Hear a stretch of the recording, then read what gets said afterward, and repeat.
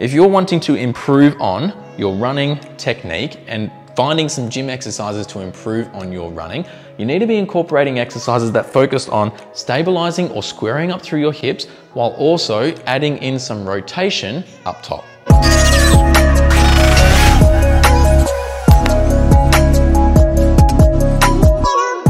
When we walk and when we run, your hips should stay square facing forwards as your legs swing through.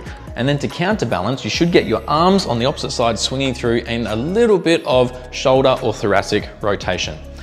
The shoulder rotation and the arm swing counterbalances what happens down here to keep you stable and upright on your feet. Now, anatomically speaking, this happens this way because your lower back doesn't rotate, your lumbar spine doesn't twist. It flexes forwards and extends backwards, and it also flexes side to side, but it doesn't twist. All the rotation movement comes from our mid-back or our thoracic spine.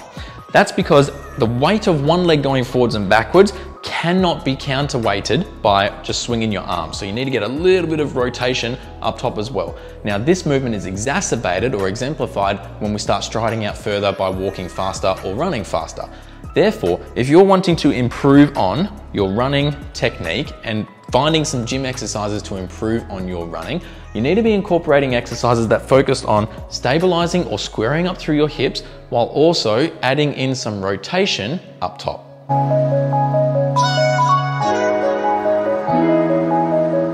Sling systems are areas of connective tissue which join different segments in the body that, when used and trained well, help improve upon the efficiency of your movement. Now, our most dominant sling system that helps propel us forwards when we run is called your posterior oblique sling system. Your posterior oblique sling system incorporates your lat tissue up into your shoulder. It runs down your spine or down your back, and when it gets to your lower back, it crosses over and then attaches into the opposite glute and hamstring. So then what happens is, as you contract through your glute to propel you forward, the opposite lat will contract to pull your shoulder back and rotate through your spine, and that whole chain of that hip and opposite shoulder contracts together to propel you forwards. And then the same thing happens on the other side as you step through the other way. If we're focusing then on trying to find exercises in the gym that improve on your running, you want to be using exercises that incorporate these sling systems or this posterior oblique sling system where you're contracting through one hip or one glute and the opposite shoulder at the same time while stabilizing through your hips and rotating up through your shoulders.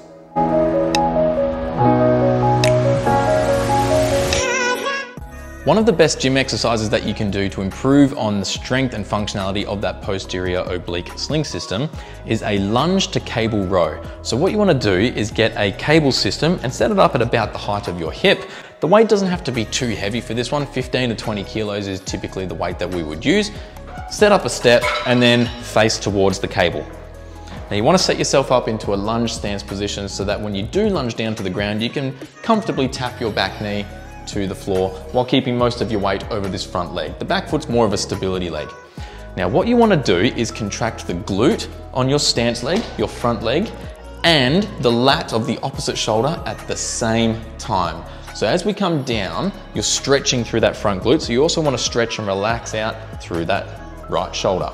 As I stand and push through my left glute, I'm also pulling with my right lat, my right shoulder, and when I get to the end, I'm rotating back without my hips coming through with it. Now that's the key mistake that people make when they do any sort of movement like this. As they pull, they'll let their hips rotate with it. Yes, you are rotating up top, but because the hips are now coming back with it, you're not getting that rotation movement happening through the thoracic spine compared to the lower back, so you're not really getting that sling system working properly.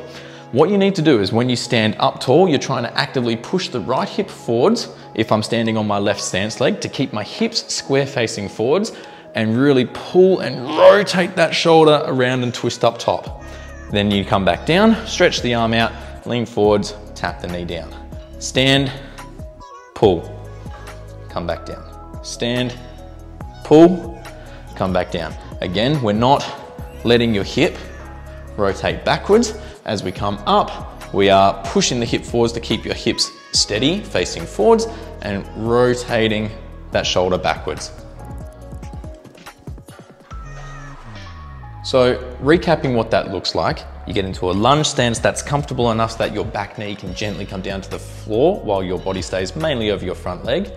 As you're standing, the opposite arm to the leg that you're standing on will pull the cable back and try and rotate your shoulders without your hip rotating back with it.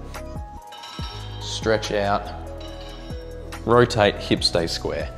Stretch, pull, rotate shoulders. Stretch, squeeze. Stretch, squeeze. Now what looks wrong is letting the hip come back with it. Don't let the hip come back with it. So I stand, push my right hip forwards as I'm rotating and back down.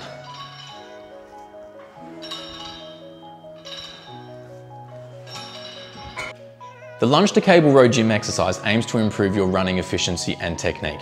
Therefore, we want to aim for a rep range of 20 to 25 repetitions per set to help and build on the strength endurance of those running muscles and that posterior sling system.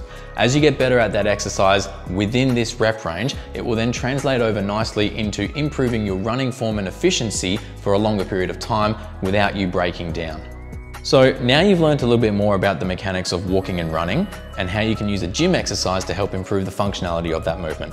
If you have any questions about anything that we've gone over today, feel free to leave a comment or flick me a message and I'll get back to you.